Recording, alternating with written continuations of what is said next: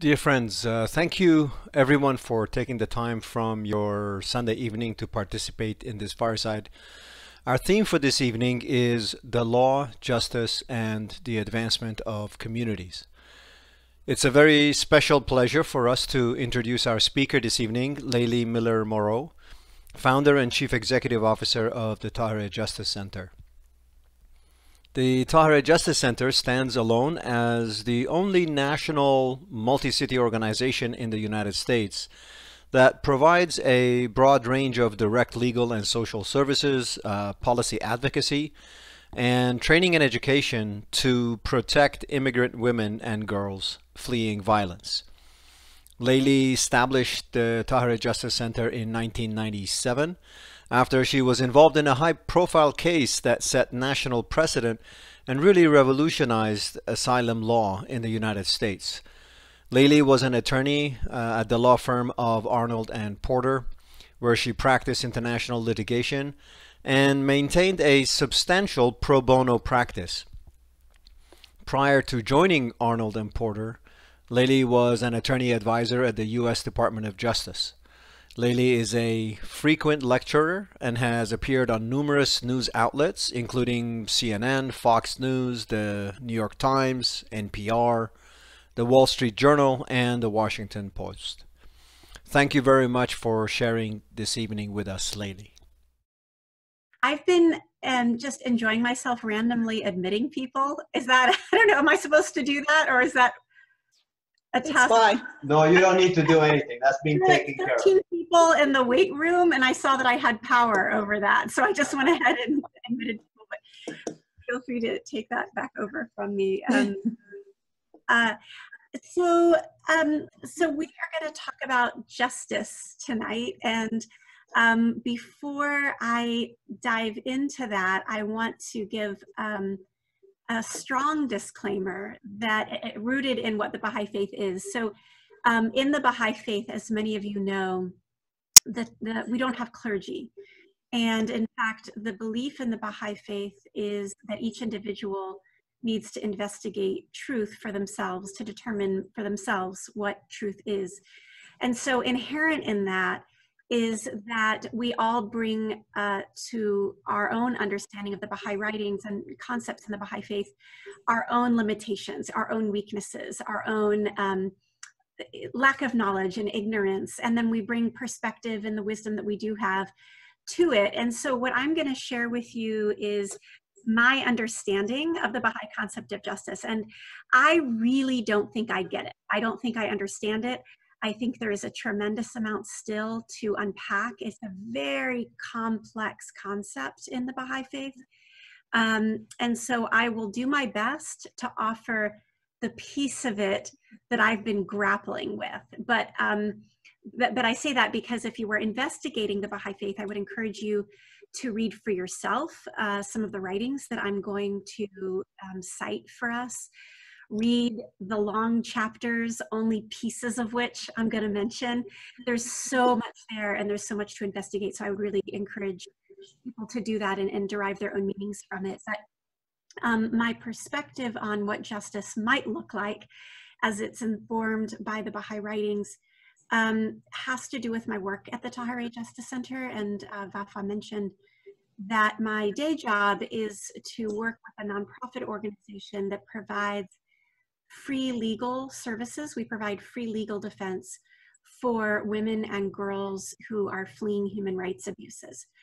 So our clients are from all over the world. They're from Latin America, Central America. They're from Africa, the Middle East, Asia, South Asia, Eastern Europe, different parts of the world.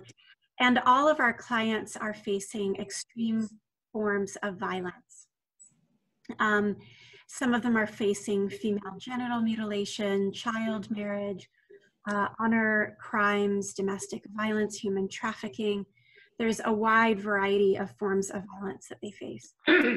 And what we do at the Tahirih Justice Center is we try to provide them free legal defense. And we do that by providing holistic services. So we also have social services staff that work with our attorneys so that our clients can rebuild their lives and live lives with dignity. All of our clients are courageous in their own right. They're standing up against violence that perhaps their mother endured, their mother's mother endured. And so it's often multiple generations of violence that they're standing up against. And so by their courage, they're acting as change agents. You know, many of us in our own families had a mother, a grandmother, a great-grandmother who said no to what was very common and very normal and very expected. And by her act of courage, it changed the trajectory for our families. Almost everyone has relatives in their families that have done this. Tahirih's clients are that for the women and their family. And so we feel that it's a great honor and privilege to support them in their courageous moments so that they can transform their communities. Many of them are changing not only their lives and their families' lives, but also their cultures. We've had clients who have helped to end female genital mutilation in their villages.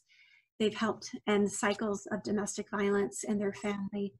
They've ended child and forced marriage for them and all of their cousins.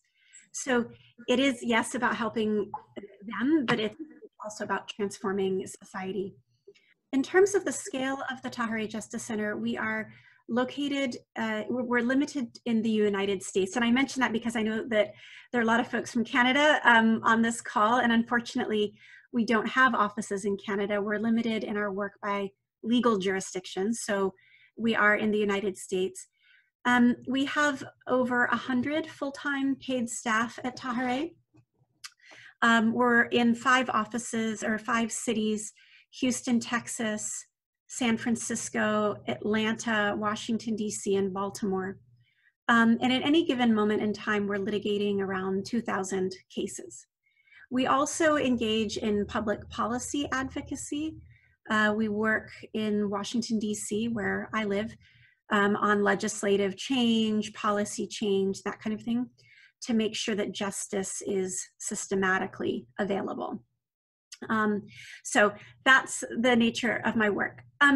For professional reasons, maybe obviously, I've been interested in trying to understand the Baha'i concept of justice. But like all of us, I also have had personal experiences that have made me search deep around questions of justice. And among the things I learned was that you can't talk about justice in the Baha'i faith without also talking about forgiveness. So we'll discuss both of those concepts. But the Baha'i faith essentially believes that the world we're living in right now is a time of judgment, that we are living in Judgment Day, the Judgment Day that was prophesied by many religions, including Christianity, but not only Christianity. And Baha'is believe that that spiritual time has begun, and that spiritual time for humanity to be judged, for humanity to experience the chastening fires of tests and ordeals that will help us turn to God, will help us purify who we are, fix the problems, the injustices that we have had are now. And Baha'u'llah, when he came in the mid-1800s, declared that this was the time that we were living in. I know that the reality of these things in Canada may be a little different, but from what I've read among the news, it's a global phenomenon. But you all know that the United States is drowning in injustice right now. And it's painful.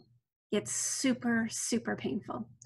It's painful in the law, in the systems where I work.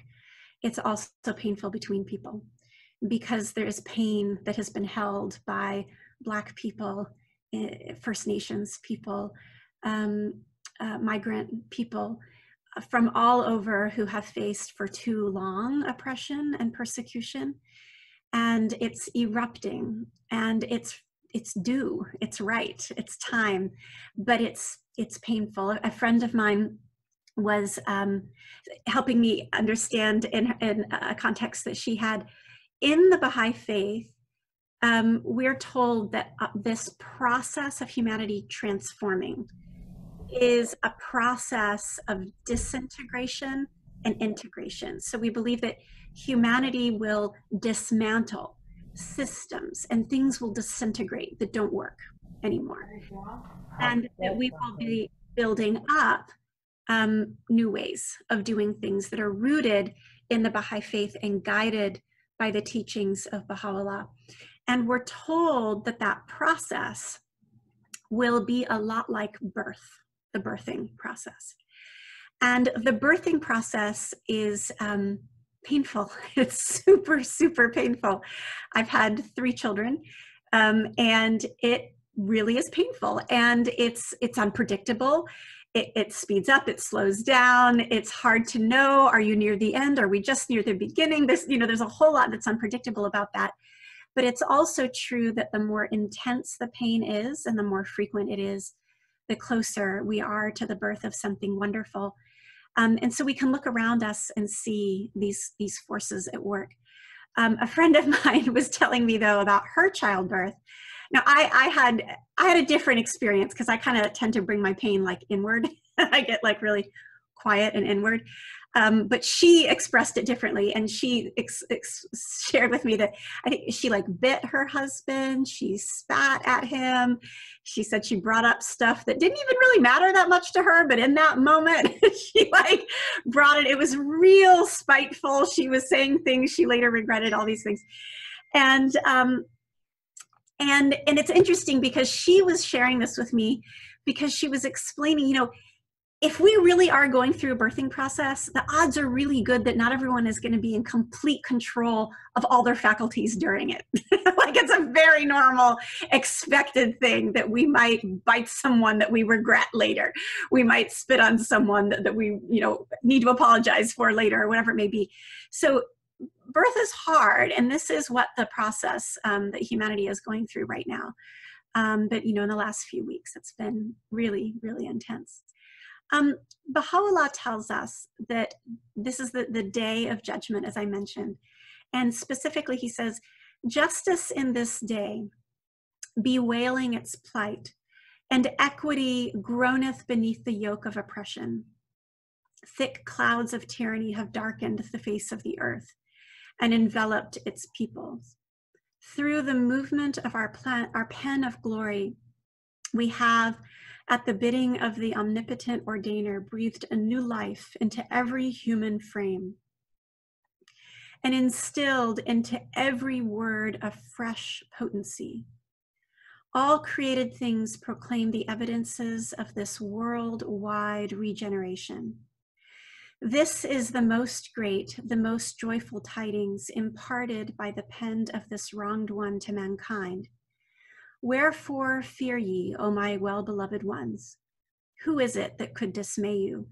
A touch of moisture sufficeth to dissolve the hardened clay out of which this perverse generation is molded.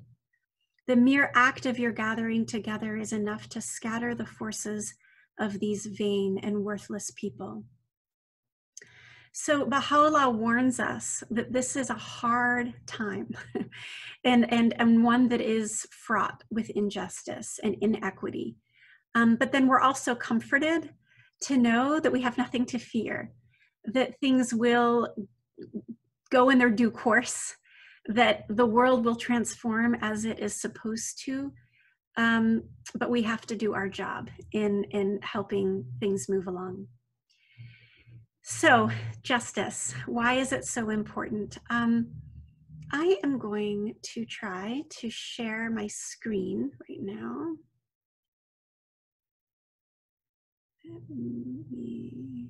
Oh, nope. Sorry, bear with me. Okay.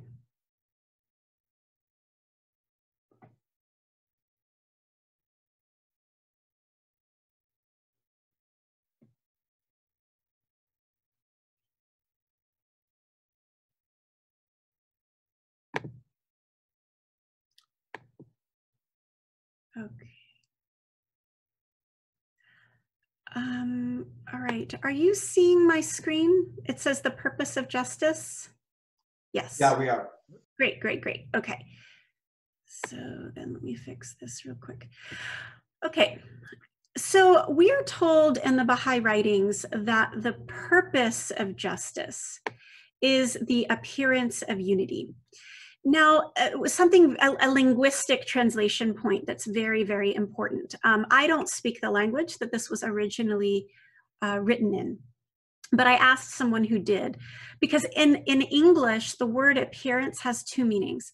Appearance can mean the facade of something, like I'm just going to appear unified, for example. Or it can mean the gradual creation, the emergence of something, the appearance of something. And there's a huge difference in those two meanings. I was told that this word, in this context, in the language in which it was written, is the same word used to describe the rising of the sun in the morning. So what that tells me is that the meaning of this word is the appearance, the emergence of something, not just the pretend appearance or facade. So we know that the purpose of justice is the appearance of unity among men. So what that tells us is that unity isn't possible without justice. Justice's purpose is so that unity can appear. And this is very important because justice doesn't feel like unity. For most of the process of justice, it does not feel like unity. In fact, it feels hard because it involves a lot of courage to speak out against an injustice. It feels embarrassing because you may be the only one who's willing to speak. It is traumatic because you're hearing about something that you didn't know about or you thought maybe didn't exist. It's offensive because you're the one that's just been told that you've been acting unjust and you thought you were a great person. And so it's hard to hear that and receive that. In a justice process, there's usually a truth-finding stage. And that's super hard. In court, you have witnesses. The witnesses disagree. There are going to be different views of the same thing, but that's necessary to derive the truth. Then in a justice process, after truth has been decided, you can decide to appeal that truth or accept that truth. You can live in that vortex for a little while. Then once the truth has been determined, there is a stage where punishment is decided. That's super hard because then you're talking about options, you're talking about what's going to be effective, what in fact is going to matter, how can we change the behavior, how can we adequately, that's also really hard, doesn't feel like unity yet. And then there is the implementation of consequences of punishment. Then there's the implementation of the punishment. That's also super hard and can take years. Then there's a point at which justice has happened. And I think a lot of us think it ends there. But the reality is, if the purpose of the process of justice is the appearance of unity, then it continues. It continues towards the process of unity. I am going to give you another visual. Let's see. Okay. So do you see a chart in front of you? Okay. So this is not holy. This is my image of what justice might look like in the Baha'i writings. And there is a process of justice. One of the things that we're told in the Baha'i writings, there's a quotation that says that love cannot dwell in a heart possessed by fear. Okay? So we're told love cannot dwell in a heart possessed by fear. Now, it is true that some people are superhuman and they can be faced with injustice and not have their heart possessed by fear. Martin Luther King was an incredible example of that. He could look pain in the face and not be possessed by fear. There are some people who can do that, but a lot of mere mortals feel when they are possessed by fear when they face injustice. And so what this is trying to illustrate is a process of justice that involves the community and the individual. Because in the Baha'i writings, we're told that justice involves different players who play different roles, and it's not up to the victim to implement justice. It shouldn't be. It shouldn't be up to the victim to implement justice. So I am going to come back to this chart, but the main thing that I wanted to explain now is that where it begins with oppression, there are many, many, many stages until we actually get to the pillar of justice, at which point it will be easier for fear to not be at play, and it will be easier for love to enter our hearts. And then it will be easier for reconciliation, for restitution, and for unity. But it's this long arc, and particularly in the US justice system anyway, the main objective of it is winning. It's not justice, it's winning. And so what people think of as justice is only when punishment happens. And we don't conceive of what happens after punishment, the restoration of a relationship, the restoration of someone's soul, the transformation of their behavior, the transformation of a system. And these are all things that also have to happen in a process of justice. So I'm gonna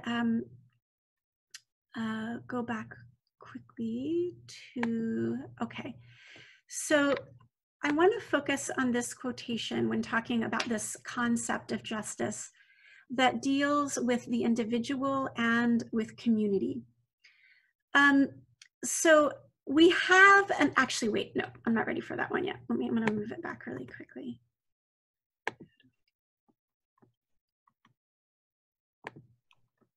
Okay. Okay. So we're told in the Baha'i faith that there's a very definite distinction between the duty of an individual to forgive and even to be killed rather than kill, and then the duty of society to uphold justice. Okay, so the duty of community to uphold justice is very, very clear, and there are a lot of Baha'i writings that talk about this. Here are just a few quotations. But we're told that if we don't stay the hand of the oppressor, if we fail to safeguard the rights of the downtrodden, what right have we to vaunt ourselves among men? We're also told to tell the rich of the midnight sighing of the poor, to make sure that those who live with privilege are not ignorant to the inequity, the suffering, and the pain of those who have less. And we're also told that if criminals were entirely forgiven, the order of the world would be upset. So punishment is one of the essential necessities for the safety of communities.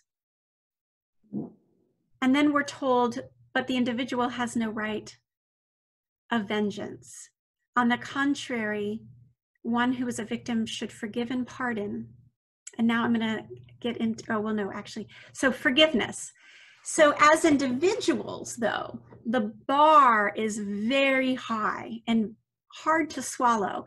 And I don't know anybody, and I will not pretend, and I definitely don't know anybody who's achieved this aspiration. But this aspiration of forgiveness in the Baha'i writings is not unique to the Baha'i faith. It's in Christianity. Christ talked a lot about it. It's in Buddhism, it's in Hinduism, it's in all the world religions and all the faiths, that as individuals, we need to forgive, even the most grievous of sins. So there are many, many, many quotes, but just a couple of my favorites. If a person falls into error 100,000 times, he may yet turn his face to you, hopeful that you will forgive his sins. For he must not become hopeless, neither grieved nor despondent. This is the conduct and the manner of the people of Baha. I read this quotation to a friend of mine who's not a Baha'i, and she said, so are you keeping a tick list? Like, she wondered if I was counting, you know, because she said, because I count, and if somebody's wronged me 5 times, I'm done. They're not my friend anymore. Like, I cut them out completely. And she's like, y'all have to wait 100,000 times. And I was like, yeah, that's a lot, isn't it? You know, but how many of us have not waited 100,000 times and had less patience maybe with somebody who had wronged us or who had done something we viewed as unforgivable? We're told that we must look upon our enemies with a sin-covering eye and act with justice when confronted with any injustice whatsoever. Forgive all, consider the whole of humanity as our own family, the whole earth as our own country. We're also told, wherefore must the loved ones of God associate in affectionate fellowship with stranger and friend alike, showing forth to all the utmost loving kindness, disregarding the degree of their capacity, never asking whether they deserve to be loved. In every instance, let the friends be considerate and infinitely kind. Let them never be defeated by the malice of the people, by their aggression and their hate, no matter how intense. If others hurl darts against you, offer them milk and honey in return. If they poison your lives, sweeten their souls. If they injure you, teach them how to be comforted. If they inflict a wound upon you, be a balm to their sores. If they sting you, hold to their lips a refreshing cup. And then, you know, the next quote is very similar. So if people are mean to us, we're supposed to be nice, basically. And this is the standard in the Baha'i faith and in all religions. And so how do we reconcile that with justice? How do we bring the two concepts together? And how do we have unity? Because we can't have unity without justice. Okay, so there is a chapter, and what I have done is I have shamelessly cut and pasted from the chapter, and it's a chapter in a book called Some Answered Questions, and it's the chapter on the treatment of criminals. And what I have cut and pasted here is, it's about a 5-page chapter that really describes in great detail. So I suggest that you read the whole thing, and but here are some salient points for our discussion later. And also I have taken out, there was a very long Arabic name and I simply bracketed it just for ease of reading. If someone oppresses, injures, or wrongs another, and the wronged man retaliates, this is vengeance and it is censurable. No, rather he must return good for evil and not only forgive, but also, if possible, be of service to his oppressor. This is hard stuff. This is really hard stuff. But the community has the right of defense and of self-protection. Moreover, the community has no hatred, no animosity for the murderer. It imprisons or punishes him merely for the protection and security of others. It is not for the purpose of taking vengeance upon the murderer, but for the purpose of inflicting a punishment by which the community will be protected. As forgiveness is one of the attributes of the merciful one, so also is justice one of the attributes of the Lord. The tent of existence is upheld upon the pillar of justice, not forgiveness.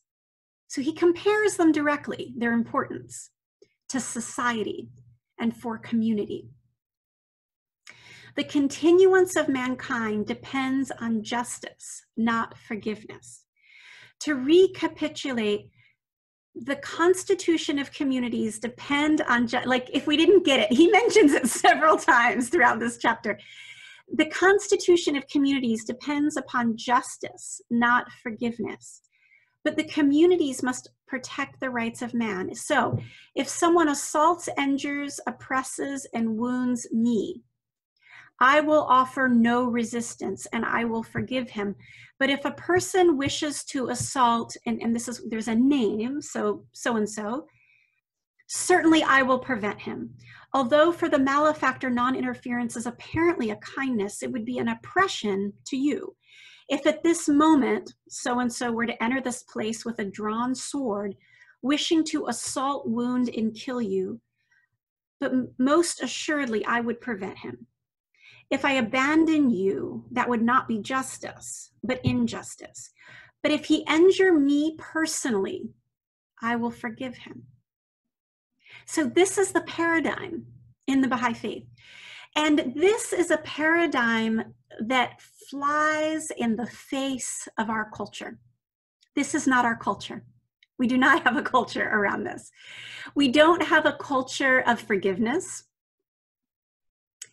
And it's embedded in our movies, our entertainment, our own therapists. There's a really high bar for forgiving people. Lots of hoops, lots of conditions, lots of requirements.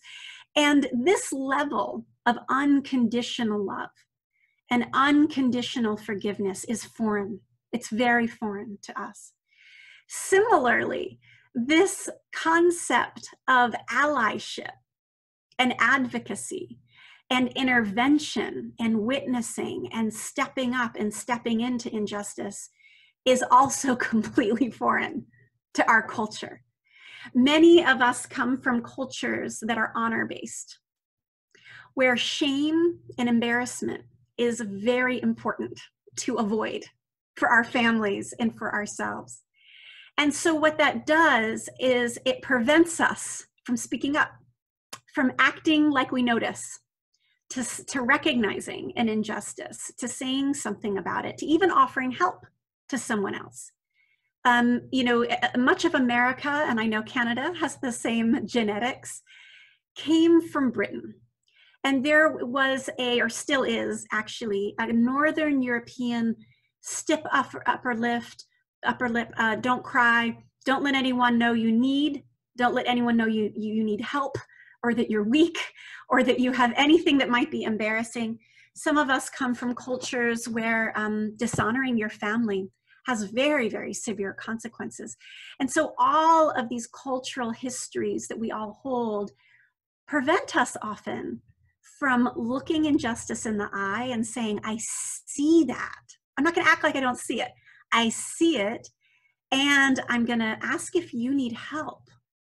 And I'm gonna help, and I'm gonna do something, and I'm gonna say something. I mean, I've been in a grocery store and I have seen a child, like, I remember there was this one moment, we were in a mall. It was in a food court in a mall. And my children were very little at the time. I was with all three of them. My husband wasn't around.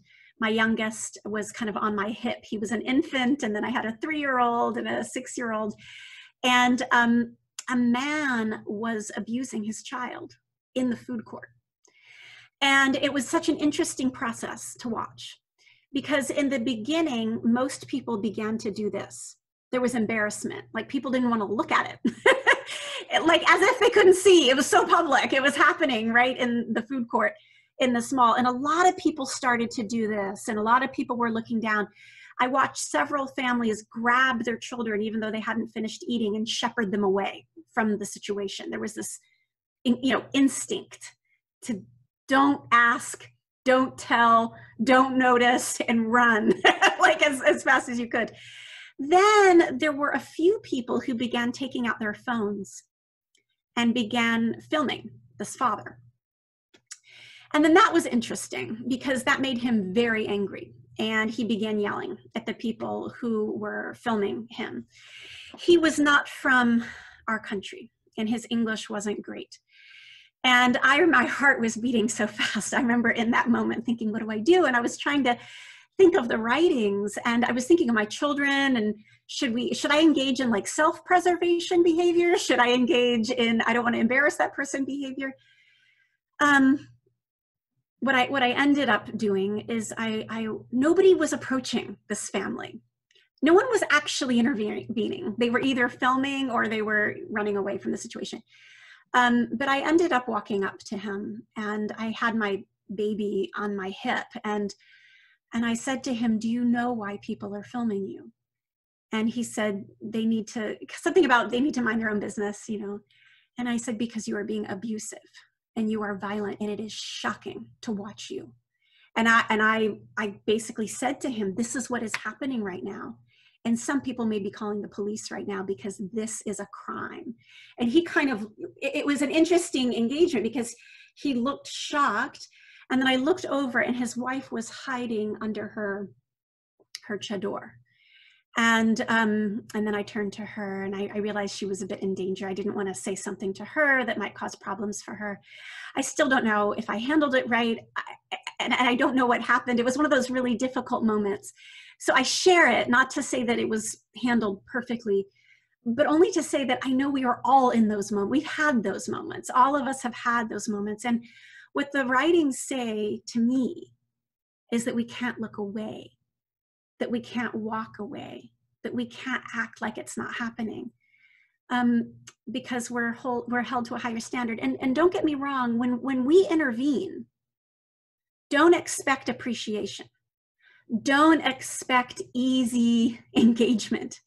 Don't expect to not put yourself at risk, or to be that person to be grateful to you, who you're trying to help.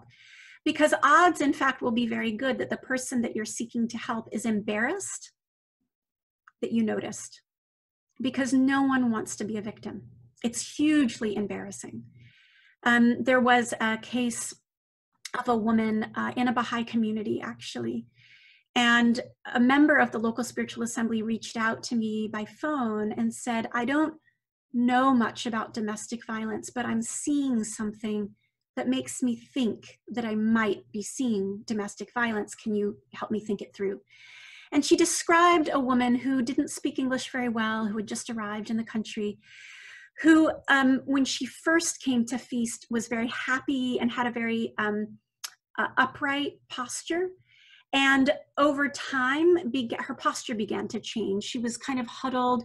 She was hiding. She was smaller. She also didn't look well. She looked unhealthy. And this person began to notice that her husband would follow her from room to room, and he wouldn't leave her alone or allow her to talk to anyone without him next to her. And, you know, and this person, that's all the data this person had. And I said to her, you know, I don't know, but it can't hurt to try to help. The first rule to helping someone who you think is facing an injustice is to increase proximity. That's the first rule. So this, and Brian Stevenson of the Equal Justice Institute, and he wrote this amazing book called Just Mercy, a movie was just made of it. He talks about increasing proximity. We want to help Indigenous people live on a reservation. You want to help African Americans and Black people have intimate, close, authentic friendships with Black and African American people. If you think that someone is being, if they're being yelled at on a metro or on a subway, walk up and be physically next to them. Give them eye contact, let them know that you're a friend, and ask if they need help. So don't take their power away, don't take their agency away, but increase proximity, really understand their needs, and be in a better place to help. So with this one case, what she did was I suggested to her as a woman that she come up to her and say, you know, essentially, I have a woman issue. I'm wondering if you could follow me to the bathroom and help me out with this issue. And she did that, and that allowed her to get away from her husband. So she took her to the restroom and just said, you know, I want to give you my cell phone. And I just want to let you know that if you ever need help, I will help you. And I love you, and there's no judgment, and I will help you. Not surprisingly, this person's first reaction was shame. It was, I don't need help. I don't know what you're talking about. Everything is fine. That was her first reaction, because her instinct was embarrassment that she wasn't hiding it well enough. It was embarrassment that somebody else noticed that she might need help. That's very normal. That's very, very normal.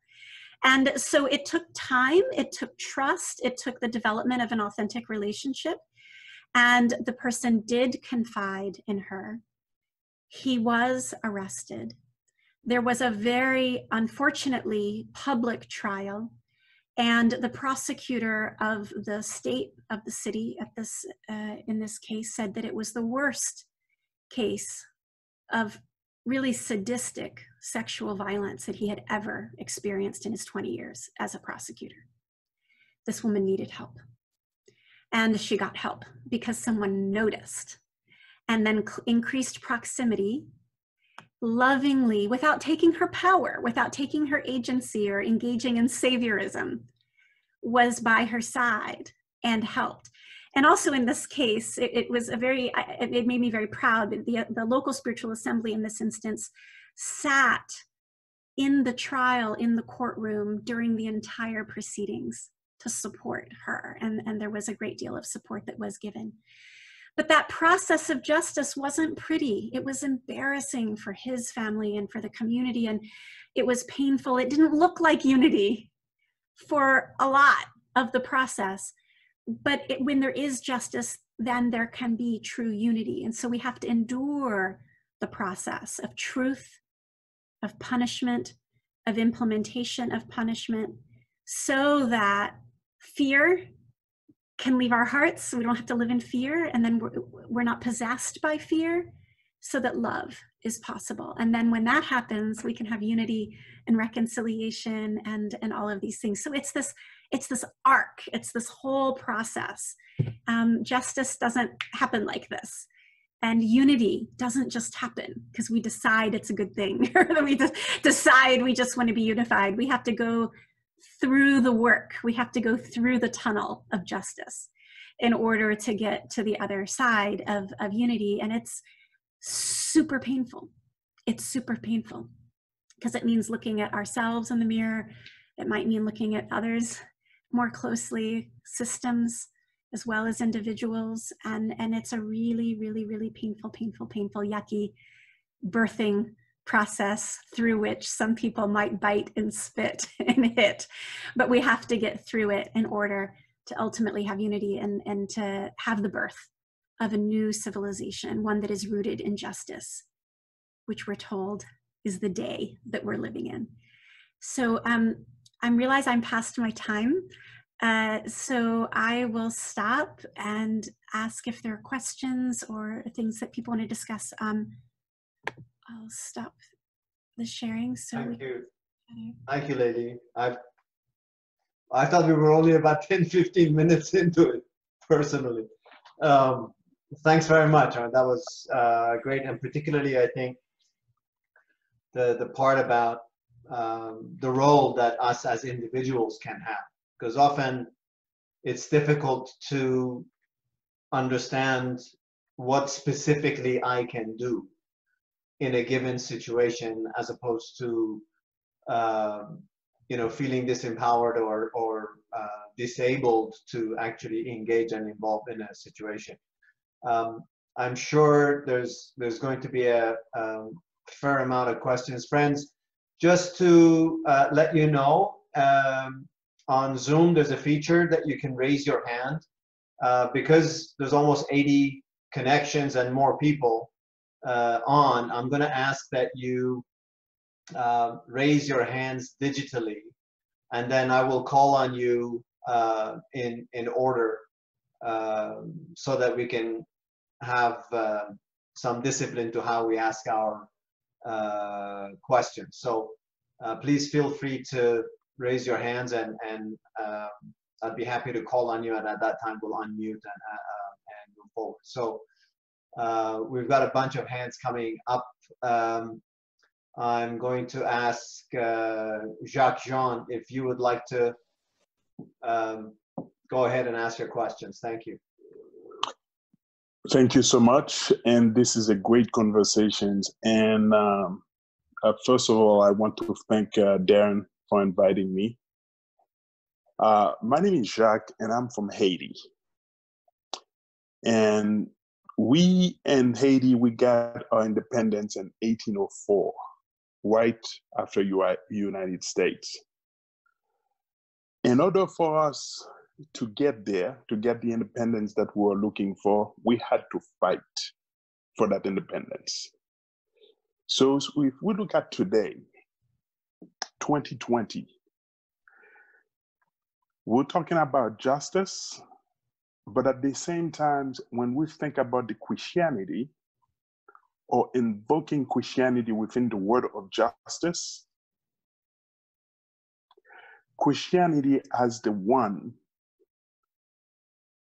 that brought us here from a suffering perspective, from a religious perspective, how we as a people, Haitians or Black as a people, it is so painful hearing someone talk about injustice when injustice has been evoked since 400 years and no one dared to say anything about injustice. And today there's a wave, obviously because of technology, that allowed us to see the pain, the atrocity that have been caused to us as Black people. Finally, the younger generations understand and then raise their voice. And that voice, that pain is not only physical, it in the corporate world, in the corporate board, it's in the churches, it's everywhere. I tried my best to really understand how to use that forgiveness and everything that is related to a spiritual, which I know I'm not good enough to really get there, but I tried my best. I have most of my friends are white. Most of my friends are from other culture because I live in a lot of other countries that are non-white. I'd like you to really help me understand, how do I get there? Because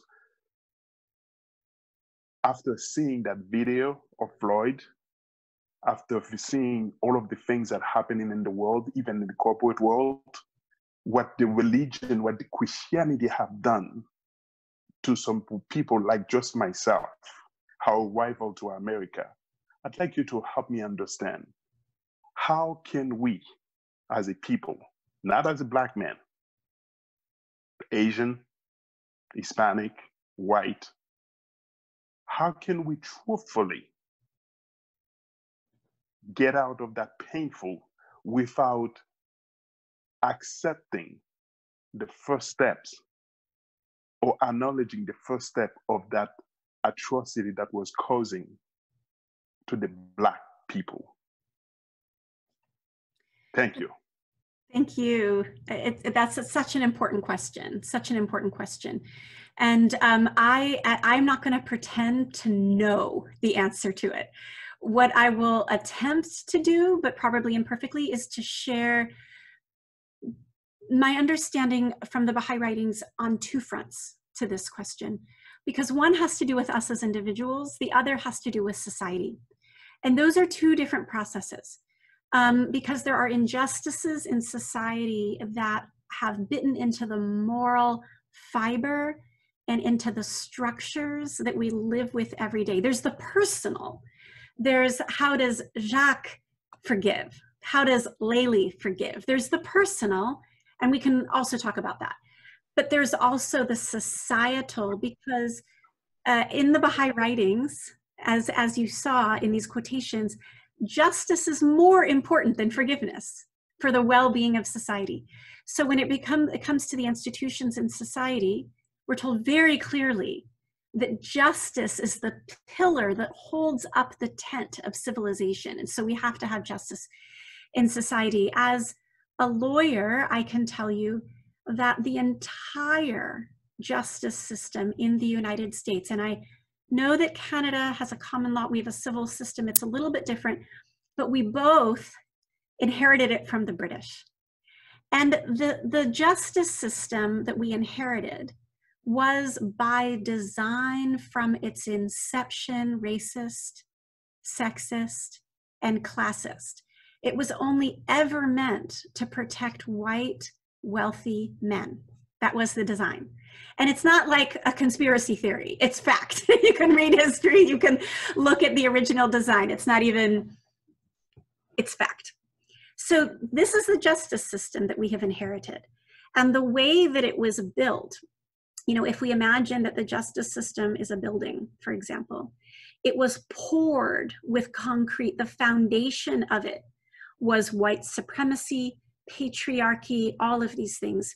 It was meant to keep rich people rich, to keep white people in charge, and to keep men on top. This is what it was designed to do. Then over in the United States anyway, since this justice system became more and more instituted a few hundred years, what we've done is we've added some additions. We've put some constitutional amendments in there in the United States. We've added some additions. We've changed the plumbing. We realized the electrical system was a little bit old. Like, we've done all of these things on this building of justice that was poured with the concrete of racism and sexism and classism. We've tried to fix it. We've tried to amend it. We've seen cracks. We've tried to spackle and paint them over. We've realized additions were needed. More people had to be included. And we've done all of these different things. The problem is that doesn't work. You cannot, there's a quotation from the House of Justice that says you cannot graft on to a fundamentally flawed system piecemeal solutions. It actually doesn't work. And so, at least in the United States right now, I would argue that we're seeing the undoing of this. We're seeing the unraveling of this. Finally, it's long overdue, because our justice system is based on who wins, not the truth. The judge, for example, is not allowed to ask questions. Only the lawyers can ask questions. So even if the judge knows that someone is being poorly represented, the judge cannot inject themselves and ask more questions and try, because truth is not his job. It's just winning. That's the job. And you will only win if you have a lawyer, and you will only win if you have a good lawyer, and you will only get a good lawyer if you have a ton of money. So the justice system is not based on truth. It's not based on justice. It's based on winning, and that in turn is based on how much money you have. That whole thing has to be blown up. There's no way that we can ever have justice in a society if justice is not a right, if truth is not the objective. If winning is the objective and money is how you get there, we'll never, ever have a just system. So I would say, when it comes to the injustices that are systemic, forgiveness is not important. Truth and fixing it and changing it and justice, punishment, all of these elements that were talked about in the Baha'i writings, that's what's important to fixing society. Okay, now as an individual, we do have to forgive as individuals. And so that's like a separate analysis. Some of us need therapy for that. Sometimes we need to take a lot of deep breaths for that and that kind of thing. And for some, religion is helpful. Now, I want to speak to a very important point I think you made, which is that religion has been used as a source of evil again and again and again throughout society. And there is no sugarcoating that. It's absolutely true. Christianity was used as justification for slavery. And other religions have also been used to justify horrible things. But this is the thing. Anything that has great capacity for good has an equal and opposite capacity for bad. So for example, medicine, and I'm not a doctor, I'm sure there's some here who know more than I do, but medicine is an incredible thing when used right, when used according to the prescription of the physician, in its appropriate dosage, in its appropriate measure, and at its appropriate time. And medicine can be a great source of healing. However, it has an equal and opposite capacity to murder, to kill, to poison, and that kind of thing. It doesn't make it less potent for positive. It only means that it has to be in the right hands, and it has to be used for the right purpose and at the right time. And religion, arguably, has a very similar capacity. People will sacrifice and do great things for a higher power. People will be guided, their morals and their values will be uplifted. Their behaviors can be radically transformed for the better. People have done amazing transformative things when called by religion. it is also true that people will kill other people in the name of religion and will justify horrible things in the name of religion, but it doesn't make religion less potent. The Baha'i faith actually very specifically talks about this kind of use and misuse of religion, and says if it's used as a force for bad, it would be better not to have it at all, because it's so powerful and it must be used for good. And then on this medicine analogy, in the Baha'i writings, the Baha'i faith believes that God progressively reveals teachings and gives guidance to humanity throughout history. Kind of like as an individual, when we grow, we need new lessons. We need to know how to apply certain concepts in new situations as we grow and as we mature and as we think in more complex ways. And so we believe that humanity is very similar, and thousands of years ago, we may have only had certain scientific capacity, certain socio-political capacity. We viewed the world in certain ways, and God's teachers taught us in ways that were relevant to that time and that place in history, to help humanity evolve in the ways we needed. So almost like, a first grade teacher will be teaching a first grader in the way they need to learn. And then your 10th grade teacher teaches you in a different way, but they don't contradict. Like, you would never say, oh, my 10th grade teacher is inherently superior to my first grade teacher. That would be a ridiculous thing to say. But what would be true is to say that they are teaching me differently because I have different capacity.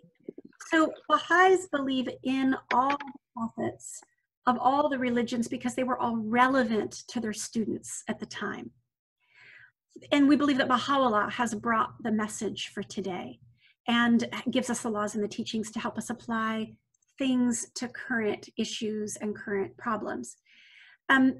It is true, like medicine, and in the Baha'i writings, the Baha'u'llah talks about God being the divine physician and sending the prescription for what humanity needs. And the thing about medicine is the very same prescription that worked perfectly for an ailment, if it sits on the shelf for too long, it becomes impotent. If it sits on the shelf for longer, it actually can become a poison, in fact. And, if you have a prescription and you got it from the drugstore for a certain ailment, you didn't use it all, it sat there, and then you waited 10 years and said, this feels like the same disease that I had 10 years ago, and you grabbed that same medicine. That same medicine that was a source of healing 10 years ago can actually be a source of poison then. It's no longer relevant. The bacteria has mutated, the medicine has gone stale, whatever it may be. We believe religion is the same way. And religion not renewed can in fact be harmful, because we're applying lessons that were intended for humanity thousands of years ago. And it is not the same lesson that we need today. And on that point, I want to, you asked such a great question and you've set me off, but I'll stop talking because I'm sure that there are other equally brilliant questions. But I just want to share with you two things before we go. One has to do with forgiveness, and the other has to do with racism. On the subject of forgiveness, what I would say as an individual, and this is just very personal, in recent years, there has been a situation of the worst kind of injustice. And as a family, we're realizing there will likely never be justice in a courtroom.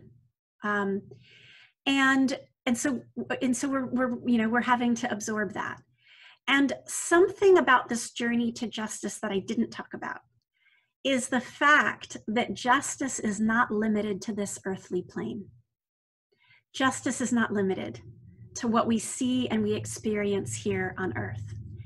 We believe that when we die, our soul continues, and our mortal frame is left, this material existence is left, and there are other worlds of God. Some call them heaven, different things like that. But Baha'is believe there are other spiritual realities that we enter into.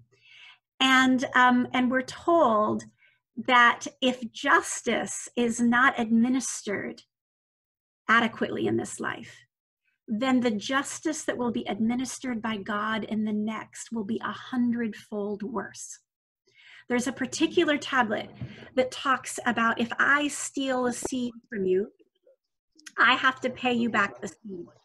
It uses this phrase, recompense. Want to go to the recompense? I don't know if, okay, he muted himself. So the idea is that if I steal a seed from you, I have to pay you back the seed, not because you've asked for it, because you've forgiven me, right? Like if you're doing this perfect level of forgiveness, I'm not paying you the seed because you've asked for it. I am giving you back the seed as a debt to society. It has to do with this community responsibility for justice. If I fail to pay you back that seed, then what I owe to community in the next life is the equivalent of not just the seed, but the tree from the seed, its branches, its leaves, its fruits, and those seeds. So on a bad day, I almost wish that there won't be justice in this life. In a bad day, like it's a bit vengeful and probably not the way it's supposed to be. I recognize that the justice that will happen in the next life will be even more severe. And on some level that gives me comfort when it comes to this particular situation of injustice. But the other thing that I wanted to share is just the Baha'i view on racism, which I think is very important. And that, of course, is a whole nother multiple evenings discussion that won't be had adequately here. But we are told we have very specific roles to fix justice. And I think it's worth repeating even for people who have heard this before. But we're told that white people in particular have a higher burden and a larger responsibility for fixing this because we caused it. And so there's this burden. And so in the Baha'i writings, it says specifically, let the white make a supreme effort in their resolve to contribute their share to the solution of this problem, to abandon once and for all their usually inherent and at times subconscious sense of superiority, to correct their tendency towards revealing a patronizing attitude towards the members of the other race, to persuade them through their intimate, spontaneous, and informal association with them of the genuineness of their friendship and the sincerity of their intention, and to master their impatience of any lack of responsiveness on the part of a people who have received for so long a period such grievous and slow healing wounds. He uses a word that was written in the 1930s, but I'm going to say Black people because that would be the more appropriate word to use now. Let the Black people, through their corresponding effort on their part, show by every means in their power the warmth of their response, their readiness to forget the past, and their ability to wipe out every trace of suspicion that may still linger in their hearts and minds. Let neither think that the solution of so vast a problem is a matter that exclusively concerns the other. Let neither think that such a problem can either easily or immediately be resolved. Let neither think that they can wait confidently for the solution of this problem until the initiative has been taken and the favorable circumstances created by agencies that stand outside of the orbit of their faith. Let neither think that anything short, and this is a long list, anything short of genuine love, extreme patience, true humility, consummate tact, sound initiative, mature wisdom, and deliberate, persistent, and prayerful effort can succeed in blotting out the stain which this patent evil has left on the fair name of their common country. There are many pages in the Baha'i writings that talk about racism specifically. And while all religions talk about love, all religions talk about unity, the Baha'i faith has a prescription for today's ills that are very specific. And they're very specific with regard to racism in particular. I'm so sorry for going on so long. I will stop. No, it's okay. Don't worry. but I didn't do it justice. So y'all should talk more about racism specifically if you haven't already. Maybe you have, but that's that's a subject for another fireside. Thanks, I appreciate that, Layli. I want to call on Peter Stockdale. Peter, if you could kindly unmute yourself and ask your question. Thank you. All right. You've kind of anticipated me a little bit in your reply, but I'm thinking that if defund the police seemed a modest proposal, what you're asking us to think about is defund the justice system.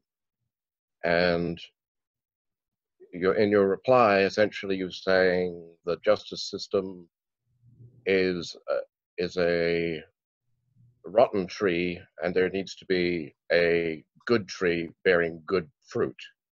So, and I think as an American, the American upper middle classes have sort of seen their system unmasked more than ever before for them, for more than they have seen. So you're an American. Does this mean a good fruit looks like restorative justice? What sort of system are you proposing? I presume you're not talking about reforming the existing system, which you've talked about hasn't really worked very well. So usually you can't collapse entirely one system and start from beginning very successfully. So are you thinking about a parallel system being developed, or where are you going? So I will not pretend to give you a blueprint for a new justice system. So I'm not going to do that. What I do know, though, is that our justice system would have to be based on spiritual principles that are very different than what our current justice system is based on. So, this idea of truth sounds simple, but it's not even a basic foundation of the current justice system that we have. So there would have to be changes that would allow truth to actually be really important in the justice system. And there could be procedural things done, like prosecutorial discretion, which this administration got rid of, which would have allowed for people to say, we agree on these facts, let's decide and zone in on things that are really at odds, rather than just opposing a case for the sake of opposing a case, where it's more about winning and losing, and I don't care if you're right or you're wrong. To allow judges to ask questions and to not be masked and muzzled in being able to help arbitrate the finding of justice. We have to get rid of lawyers, and that would put me out of a job. But I think, like, the whole design, which was rooted, by the way, the British had this thing around jousting. Our justice system came from jousting. It's like rich people hiring people to fight for them, and we became the lawyers. So by its design, it was about hiring people to do your dirty work and to argue on your behalf and to win, essentially. And again, there's got to be something that changes about the whole advocacy process. Many of our underlying laws, we can talk about the US Constitution. I could talk to you about the Refugee Convention, which was designed in 1945 and completely eliminated women from it and gender. We've band-aided on solutions that in just the last 6 months have been completely reversed. It's all vulnerable unless we change the foundation and make sure that the foundational principles are rooted in equity, equality of women and men, equality of the races, not just about money, all of these kinds of things. So that's to preview some of those things. Another really concrete example, if some of you may have seen, there's a documentary called 13th. If you haven't seen it, I highly recommend. It's another example of how we had this constitution in place that was fundamentally flawed from the beginning. We grafted on an amendment to try to solve it, basically saying slavery is illegal, except if you're incarcerated, then you can be sold to farmers to work their land for free. And so then we began rounding up Black people for things like vagrancy and jaywalking and all kinds of ridiculous things. Even as we do today, the mindset continues to make sure that people could be in jail so that people would work the fields, because then they could still be slaves so long as they had a prison uniform on. It was baked in. It's in our Constitution and in our amendment. So we have to go back and rewrite these things. And I'm not pretending it won't be easy. And maybe the best solution is parallel. I mean, when you're tearing down a house, you try to rent another one in the meantime, right? And that is maybe something that would need to happen. Rwanda is a really good example. Again, it's a whole nother case study that could be a whole nother evening. But after the Rwandan genocide, they eliminated the British justice system. And they incorporated their own concepts of justice. Anyway, I won't go into it. It's amazing, and it was run by women because that's all that was left, and women run that country, and they still do. And now that country is thriving, economically doing very well, and they had a very robust truth and reconciliation process. So there are many models that I think we could look to, but that presents more of the issues than it does answer. But I don't pretend to have a blueprint for exactly the right. Thank you, Layli. I have a couple of more questions, and I think one of the things that one of the cardinal principles in the Baha'i writings is the principle of consultation.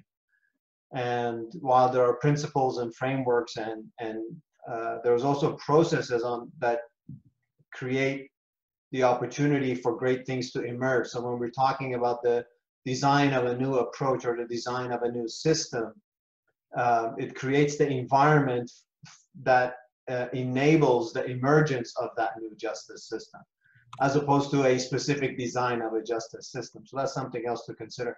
I'm going to call on Helen. If you could, Helen, I know you've been patient. Thank you. If you can unmute and ask your question, and then I've got a couple of questions by text that I will share. Layli, thanks so much for tackling such a huge issue. And I so admire your courage, because it is such a big issue and very complex. I think that because these are really huge concepts, and they are, when they are referred to in the Baha'i writings, I think for us, for all of us, whether Baha'is or Baha'i, others that are interested in studying the Baha'i writings, I think we're at the very, very, very early stage of trying to grasp the meaning of some of the writings that refer to these concepts. And so I think probably a few hundred years from now, people will look at what we're saying, and we probably seem very, very infantile in terms of our understanding. So in that, relating to that, I think one of the things that you mentioned, which kind of struck me as something that perhaps is worthy of exploring a little bit more, which is the relationship between justice and unity. Just as, justice is a highly complex concept, I think unity is, if anything, more so. And I think, you mentioned sort of, when we are trying to, the purpose of justice is the appearance of unity. So there is a direct relationship. And you mentioned that sometimes when we're trying to do justice, it doesn't quite feel very unifying. I think that actually, a lot of what we commonly associate as the images of unity and the meaning of unity, they are just the pretense of unity. And I think that we shouldn't, in a way, bring in those pretense to equate that with a simple unity, enforce unity through power or conformity. And one example, I think, in Baha'i consultation, which Bafa mentioned, which is a particular, very mindful process of making collective decision, the purpose of consultation is unity, and at the same time there are writings that also talk about we need the clashes of different opinions, and so you have consultation, which is a process that is reflective of unity, and the purpose is to create unity, and yet at the same time it's very much about truth seeking, and it encourages the sharing of differences in terms of opinion. So I mean, I think all of those things is simply to point to the fact that we really need collectively as society, as civilization, need to, in a way, further deepen our and question the meaning of both justice as well as unity and their relationship. So that's one point. And the second point that I think is perhaps really worthy of just flagging, I think the first gentleman who mentioned the whole issue of the injustice in the context of racial injustice, I think the other contribution that the Baha'i writing probably offers all of us to, in a way, to do more research is the relationship between power and justice as well as unity. Because I think the very first day that Baha'u'llah declared his mission, the very first thing that he said was, in this day we are abolishing the sword, and instead we are going to use the tongue and the pen to change people's heart. So what does that mean in terms of specifically in relation to the legal system and the justice system? I think those are really, really good questions that I think it would be great if this session would inspire others to look into it more. And so once again, I thank you for sharing your thoughts and your research and your experience. And this is a huge topic that I'm sure it will occupy us for many, many more centuries. Thank you. Yeah, thank you. Thank you, Helen. I'm gonna call on Cheshmak. Cheshmak, if you could please unmute yourself and ask the question. Thank you. Good evening. Thank you, Layli John, so much for that thought-provoking presentation, for the invitation, dear Gisu and Vafa, and so lovely really to see so many friends tonight. The question that I wanted to ask Layli John has to do with individual action. You've given us lots of things to think about. In our neighborhood here in Ottawa, in our community, there's a few of us who've taken upon ourselves to try and raise awareness and to try and be the solution. We're doing that in the neighborhood, in the school, and a friend who's on this call, Rudy, and I are doing some of this work in our workplace as well at the Ministry of Foreign Affairs. What are some thoughts you have about doing this work effectively in a way that helps people understand the historical and social roots of the injustice, like the way that you described that the tree is flawed at its core, the system is flawed, and that it was created essentially to uphold patriarchy and white supremacy. How do we do that in a loving way, in a way that enables us to be transformative? I just wanted to get some thoughts from you, because we're trying to do this work at so many levels, and some of us are on this call tonight, and so we'd love your thoughts, and then we can go back and chat about it and do some more stuff in our spaces. And also on an individual level, I hear a lot of my Black friends talking about how us white and white passing people must take ownership of this history and truly really try and understand how those privileges also benefit us, so that then we can, humbled from that perspective, begin to be part of the change that we can be. It's a great question. I think we're very blessed to not only be living in a time where awareness is more keen, but where there are a ton of resources. So, just really in the last 5 years, there have been many books written and many documentaries and podcasts and all kinds of things. And so I can laundry list a few that would be helpful. I don't know if somebody wants to type them in the notes so that people can see if you're familiar with these resources. I'd be grateful. Maybe that way others can find them. But, I mean, I think if I mentioned the documentary 13th, that's very, very useful. There's a podcast called Seeing White. And it's a brilliant podcast because it allows us to see the supremacy and the normativeness of whiteness in a way that when you're swimming in it as a white person, it's very hard to objectively see. There's a book called White Fragility, which I think is, many people do know about. It should be required reading, I think, for most white and white passing people.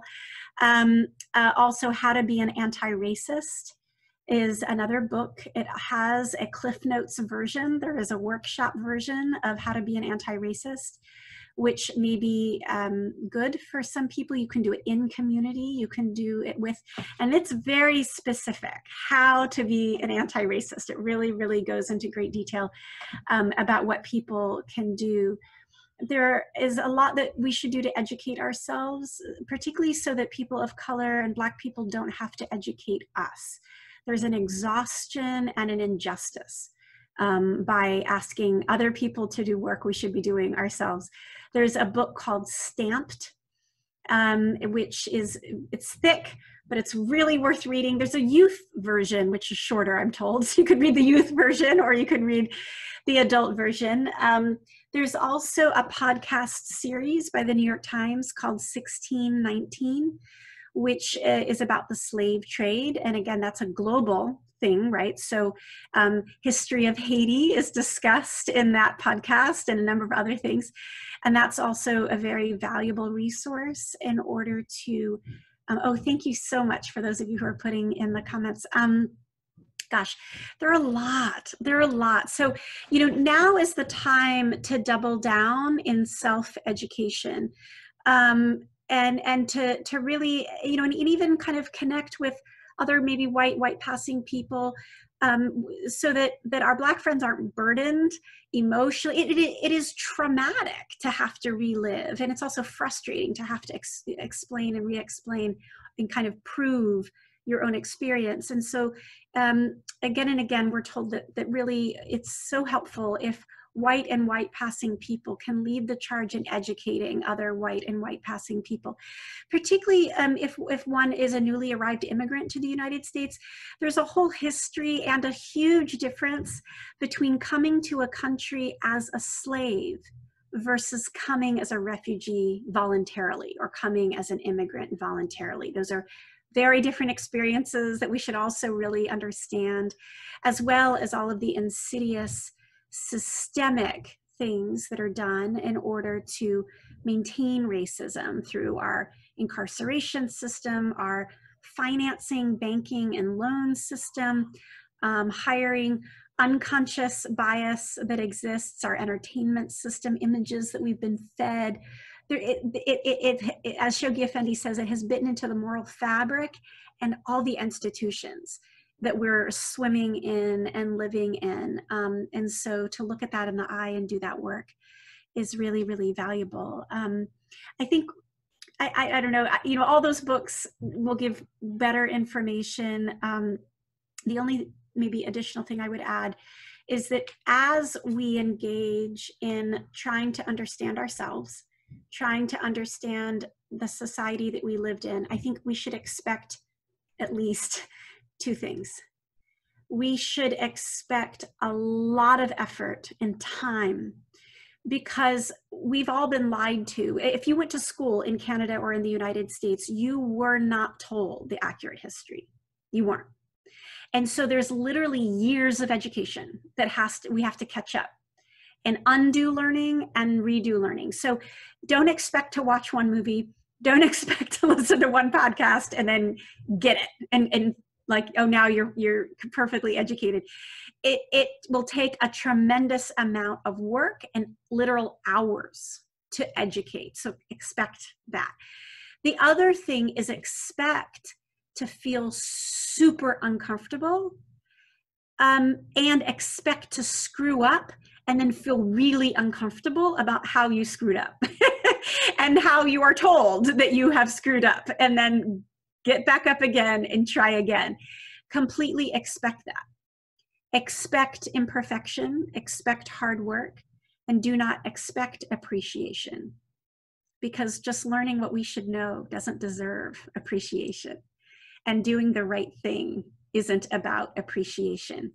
But some people enter the arena of understanding racism and engaging in anti-racism work with an expectation that this will be affirming, it will feel good, it will be easy, and I will be appreciated. Just put all that out and know that none of that's going to happen. Yeah, thank you. It will be the right thing. Thank you very much.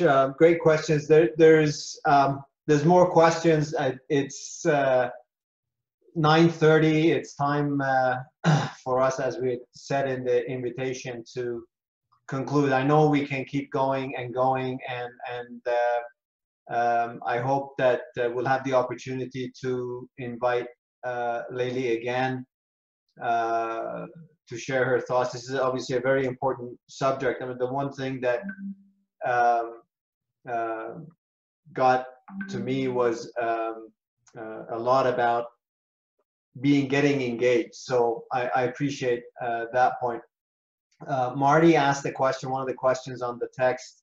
I think we'll go for a few minutes longer and conclude in a bit. But Marty asked, I'm a mediator, wondering what Layli thinks about the role of restorative justice processes. I'm just, okay, sorry, just wrote another resource on there for people. So I love restorative justice. I think it's an amazing, amazing process. And for those of you who aren't familiar, restorative justice is basically a process by which, after there's justice, so there's been punishment, there's been recognition of the harm, there has been discernment of the truth, there has been punishment. The restorative justice process is kind of what happens after that. And it's beautiful because it's addressing exactly this issue that we're not done when there's punishment. There's more work to be done. It's rooted in the church. It's rooted in Christianity. Christians have been leading the effort around restorative justice.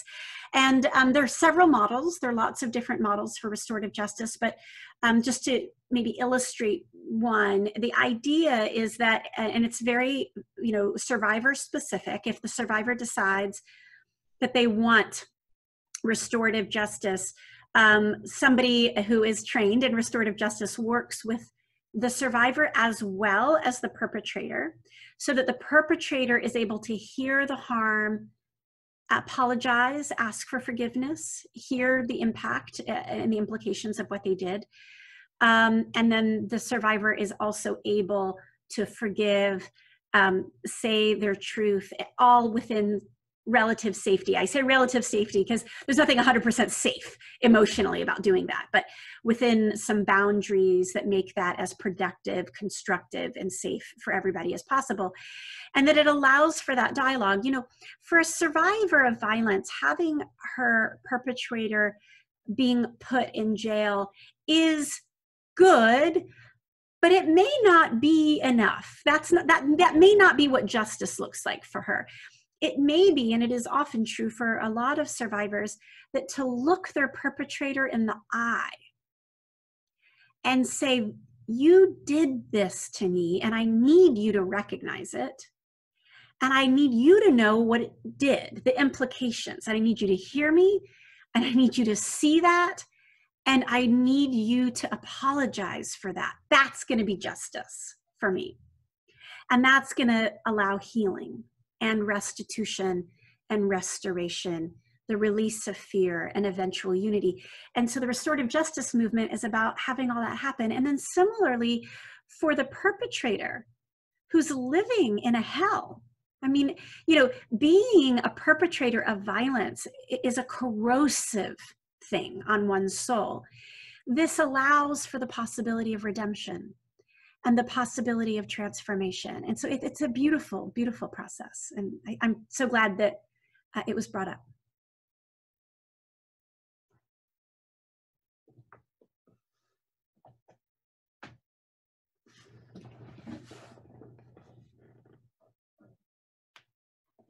Yeah, these are wonderful. In the chat, I'm seeing the examples. It's wonderful. Sorry, I forgot to unmute myself. Oh. Yeah, there's a lot of great stuff coming on the chat. So one question someone is mentioned, they've just recently become familiar with the concept of transformative justice. I'm not familiar with it. So the question is whether it's possible for the current punitive justice system to be replaced by transformative justice, as distinct from restorative justice. You know, I think the examples that are being brought up are wonderful examples of alternatives. And there was an earlier question that asked about what might a justice system look like. And we're seeing examples, you know, I mentioned Rwanda, but there is transformative justice, there's restorative justice, there's mediation, particularly when it's about commercial, you know, a lot of courts, and I used to work for a big corporate law firm, and was directly responsible for some of this. The courts are gummed up by a lot of people just trying to win over each other to make more money. It's not really about justice, you know, and it's like, let's deal with those over here. And, you know, there are different ways. You know, I think the bottom line is that a new design, a new justice system will have to be based on spiritual principles. And it will have to be designed by people who have been most marginalized and who know most what it is like to not be able to access it. And that will be the true blueprint for a better justice system. But restorative justice, in fact, restorative justice was designed by an ex-con, somebody who had gotten out of prison and kind of said, we're not done. This isn't true justice, and designed the restorative justice process. Transformative justice has been designed by marginalized communities. And so again, I think the brilliance and the wisdom and the true change and healing that we need and the way we fix our justice system will be guided by spiritual principles and marginalized communities. I have faith in that. That's a pretty powerful and strong point. I think it's a good place for us to end the session this evening and reflect. And as we all go away, obviously there's things that we can talk about, engaging conversations in our own communities, in our own circles. We've thought about the idea of at some point maybe we'll have breakout rooms on Zoom. But Layli, I wanted to thank you very much for sharing your Sunday evening with us, sharing your thoughts and your experiences, your insights.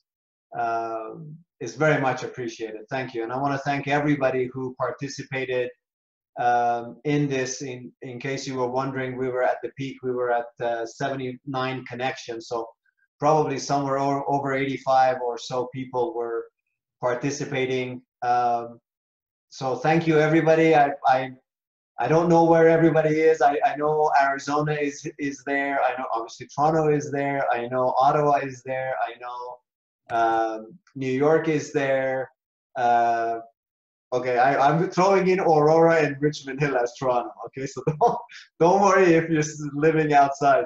But I especially again want to thank Fadia all the way from Jordan, joining her. She's a trooper. She participates all the time in early hours. So thank you, everybody. I should let you know that if we have a opt-in email distribution. You're not going to get added to a distribution of our invitations unless you request it. So I am going to put my email address in the text message. If you're interested to receive the invitations to the firesides on a regular basis, please feel free to send me your email address to my email address, or stay in contact with the person that extended the invitation, because they're going to be receiving the invitations anyway. I hope I didn't miss anything. Again, thank you very much, Layli. Thank you very much, everybody, for participating. Have a nice rest of the weekend. Please stay safe and healthy and engage. That's perhaps the most important part of this, is figure out how we can engage in the process of transforming myself, participating in transformation of my family, and certainly the community. Thanks very much, everybody. Take care.